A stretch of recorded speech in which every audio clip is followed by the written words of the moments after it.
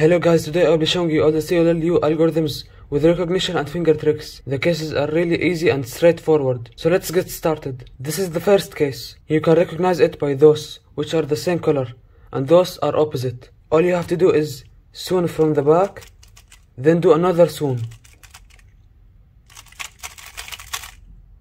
This is the second case, which I think is the easiest case to recognize and execute. All you have to do is R prime, then a Y perm,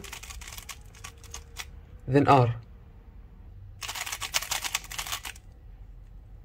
Here you can recognize it by those which are the same color and those are opposite. Do a U2 and then this algorithm.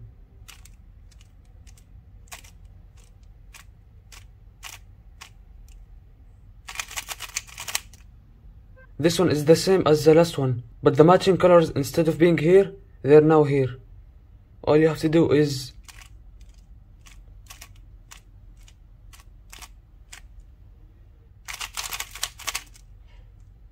when both diagonals match, do this algorithm.